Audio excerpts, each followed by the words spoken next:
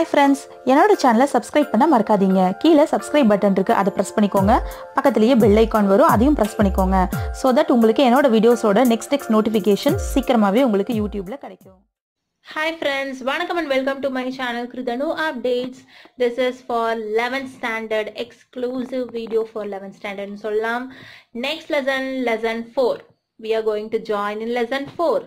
So lesson 4 இயக்க அமைப்பின் கோட்பாட்டு கருத்துக்கள் பத்தி இந்த வீடியோல பார்க்கலாம். இது வந்து part 1 video. next videos daily upload ஆகும். கண்டிப்பா மறக்காம வாட்ச் பண்ணுங்க. சப்ஸ்கிரைப் பண்ண மறக்காதீங்க. சப்ஸ்கிரைப் பண்ணாதவங்க சப்ஸ்கிரைப் பண்ணிட்டு பாருங்க. என்னோட ஃபேமிலியில யூடியூப் ஃபேமிலியில நீங்க ஜாயின் ஆகுங்க.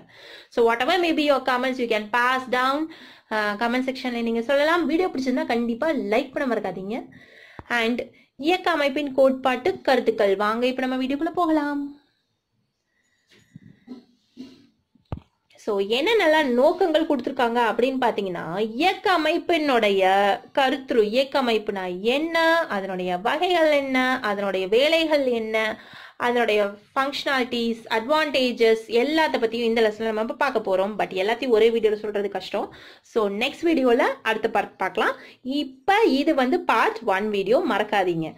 ஸோ சப்ஸ்கிரைப் பண்ணிவிட்டு பெல் ஐக்கானை ப்ரெஸ் பண்ண மறக்காதீங்க. அப்போ தான் நோட்டிஃபிகேஷன் வரும். நான் அடுத்த பார்ட் 2 வீடியோ போட்டேன்னா அப்போ தான் உங்களுக்கு தெரியும். அடுத்தது மென்பொருள் ஓர் அறிமுகம். இயக்க அமைப்புன்னு வந்தாலே வந்து அதனுடைய பேசிக் ஹெட் என்னன்னு பாத்தீங்கன்னா அது வந்து ஒரு மென்பொருள். இயக்க அமைப்பே வந்து ஒரு மென்பொருள் தான். ஸோ அதனால அதுல இருந்து ஸ்டார்ட் பண்ணியிருக்காங்க. ஃப்ரம் கேபிட்டல் ஏபி அப்படிங்கிற மாதிரி ஏபிசிடில ஏல இருந்து நம்ம இப்ப ஸ்டார்ட் பண்ண போறோம். ஸோ மென்பொருள்னா என்ன? ஒரு மென்பொருள் அப்படின்னா வந்து அது ஒரு வேலை செய்து அதன் மூலியமாக ஏதாவது ஒரு பர்டிகுலர் டாஸ்க் வந்து கம்ப்ளீட் பண்ணுது அப்படின்னா அது வந்து ஒரு மென்பொருள். சரிங்களா? ஒன்று அதுவே வேலை செய்யணும், இல்லை நம்ம அதை வச்சு வேலை செய்யணும். தட் இஸ் மென்பொருள். இன்னும் கொஞ்சம் ஈஸியாக சொல்ல போனால் நம்மளால வந்து அந்த மென்பொருளை பார்க்க முடியும், ஒர்க் பண்ண முடியும். பட் நம்மளால அந்த மென்பொருளை டச் பண்ண முடியாது. Instead of that we will touch only the hardware. அதாவது மானிட்டரை தான் நீங்கள் போய் தொடுவீங்க. நானும் தொட்டுட்டேன் மென்பொருளை அப்படின்னு நீங்கள் தொட்டீங்கனாலும் என்ன தொடுவீங்க?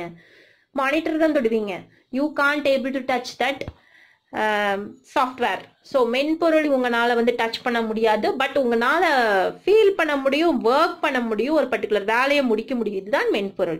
ஸோ அந்த வகையான மென்பொருளை வந்து 2 வகையாக பிரிக்கிறோம். நம்பர் 1 வந்து பயன்பாட்டு மென்பொருள், நம்பர் 2 வந்து அமைப்பு மென்பொருள்.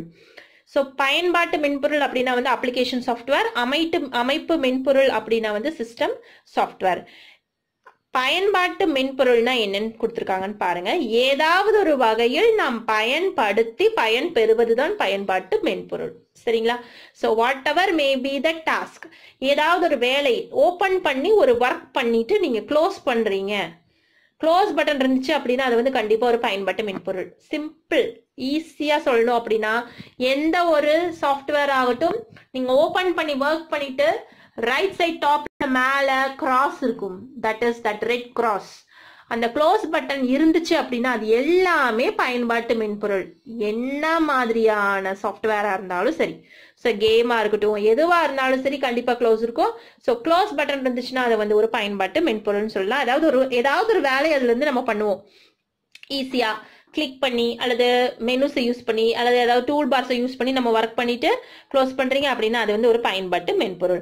ஸோ இதுக்கு வந்து எம்எஸ் வேர்டு வந்து எதுக்காக யூஸ் பண்றோம்னா டெக்ஸ்ட் டாக்குமெண்ட்.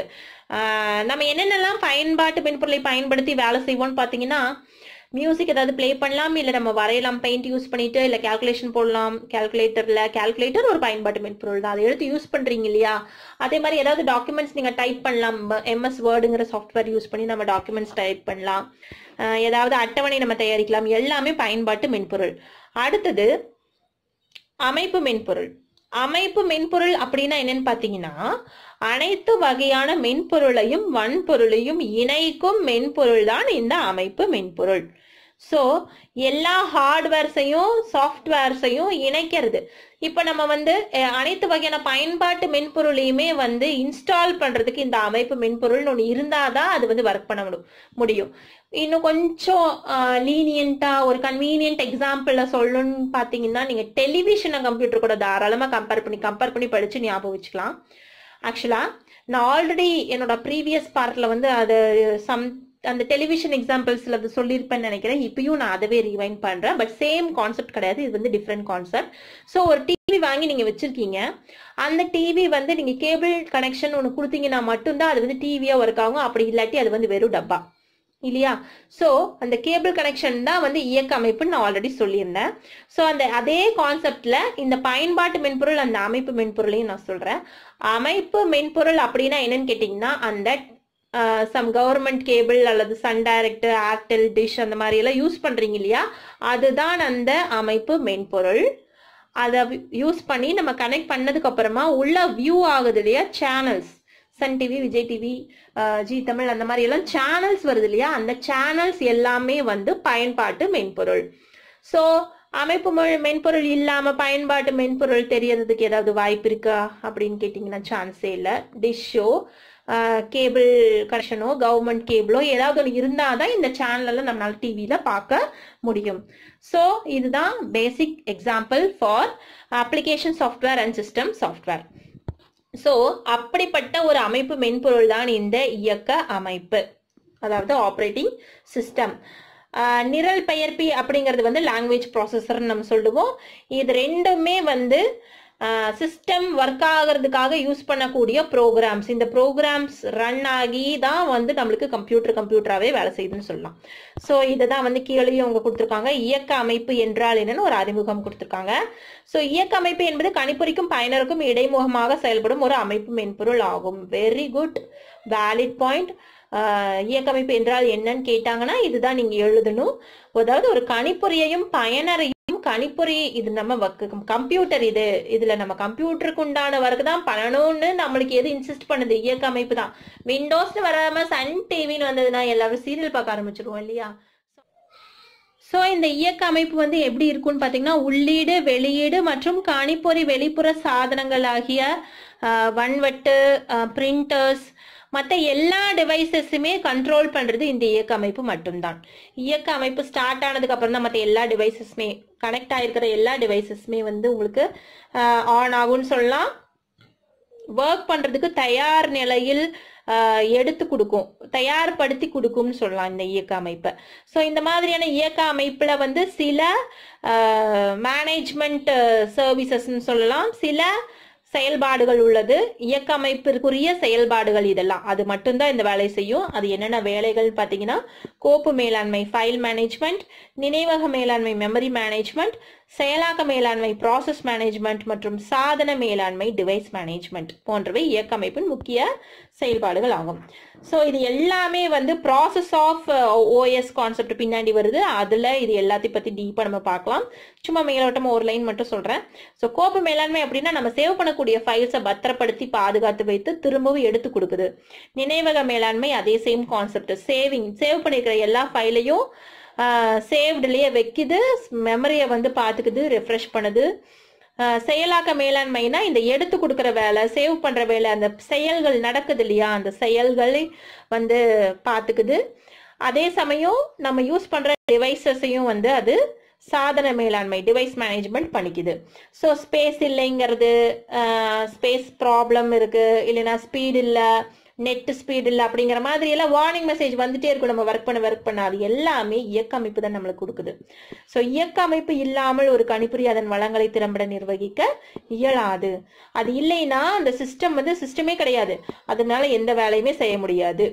ஸோ ஒரு கணிப்பொறி இயங்க துவங்கும் போது அதன் இயக்க அமைப்பு தானாகவே நினைவகத்திற்கு ஏற்றப்படும். ஸோ ஒரு சிஸ்டம்னு ஒன்று நீங்க வந்து ஆன் பண்றீங்க அப்படின்னா கண்டிப்பா ஓஎஸ்ன்னு ஒன்று வேணும். ஓஎஸ் இல்லாம எந்த வேலையுமே செய்ய முடியாது. ஃபர்ஸ்ட் ஓஎஸ் தான் இன்ஸ்டால் பண்ணுவாங்க, அதுக்கு அப்புறம் தான் ஓஎஸ் கூடவே இன்பில்ட்டா நிறைய சாஃப்ட்வேர்ஸ் வரும். அது இல்லாம நம்மளுக்கு வேணும்னா வேற எல்லாமே யூஸ் பண்ணிக்கலாம். ஸோ இயக்க அமைப்பு இல்லாமல் ஒரு அணுவும் அசையாதுன்னு சொல்லலாம். எல்லாமே ஒன்றோடு ஒன்று கனெக்டடு, பிளஸ் எல்லாமே இயக்க அமைப்பினுடைய கனெக்டிவிட்டியில இருக்கும். இன்க்ளூடிங் மீ, அதாவது இன்க்ளூடிங் யூசர்ஸ்,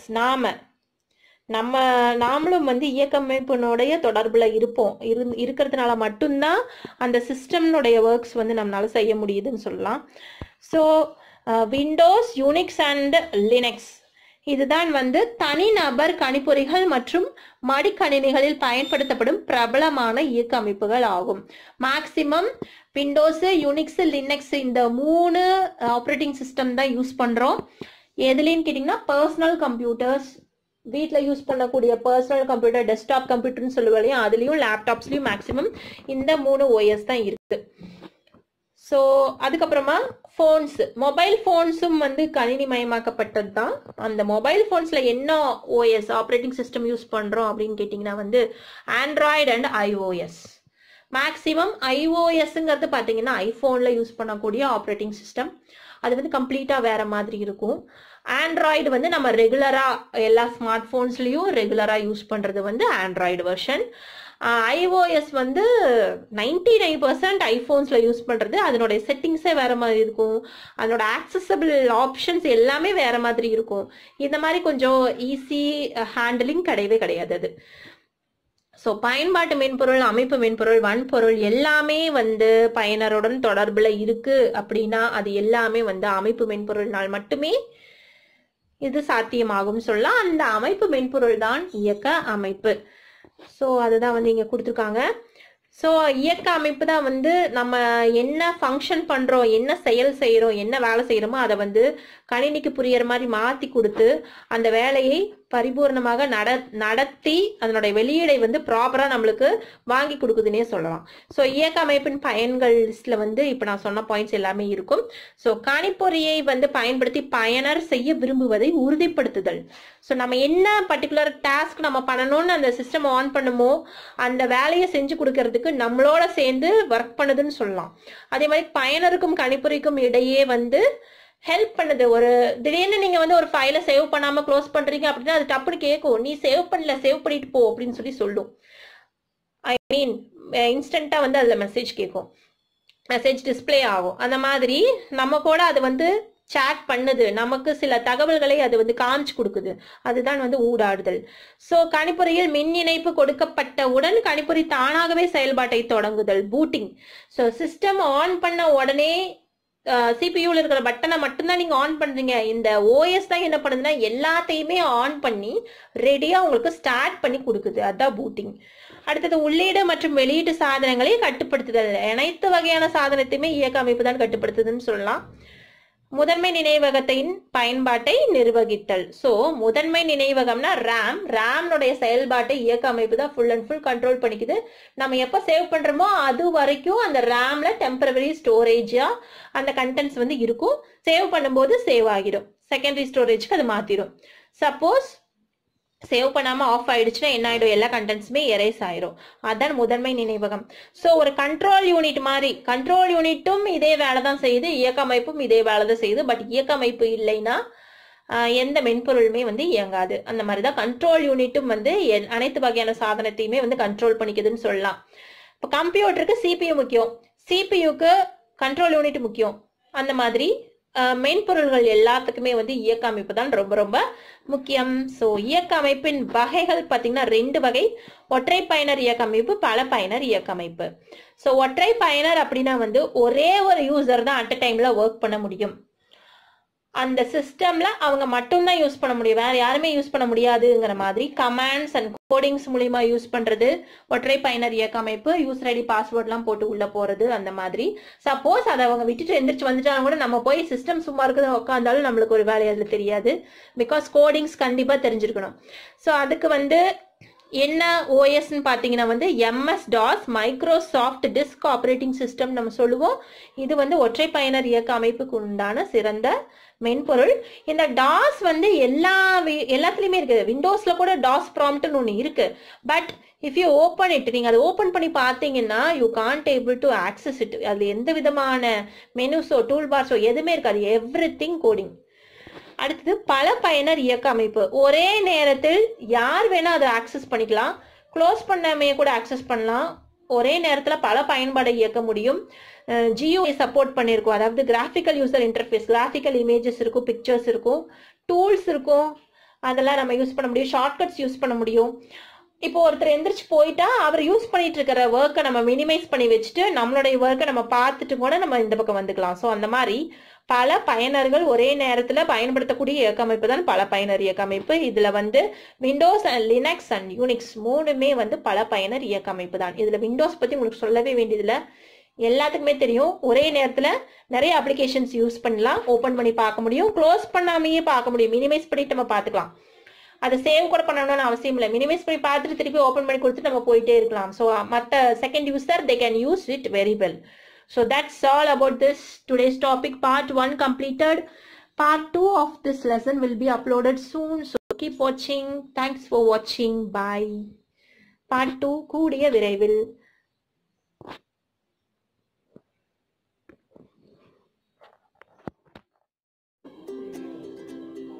ஒவ்வொரு வீடியோனுடைய டெஸ்கிரிப்ஷன் பாக்ஸில் வந்து நான் பிளேலிஸ்ட் லிங்க் அட்டாச் பண்ணியிருப்பேன். அந்த பிளேலிஸ்ட் லிங்கை நீங்கள் டச் பண்ணிங்கன்னா அந்த பிளேலிஸ்ட்ல இருக்கக்கூடிய மற்ற வீடியோ லெசன்ஸை நீங்கள் ஈஸியாக பார்க்க முடியும்.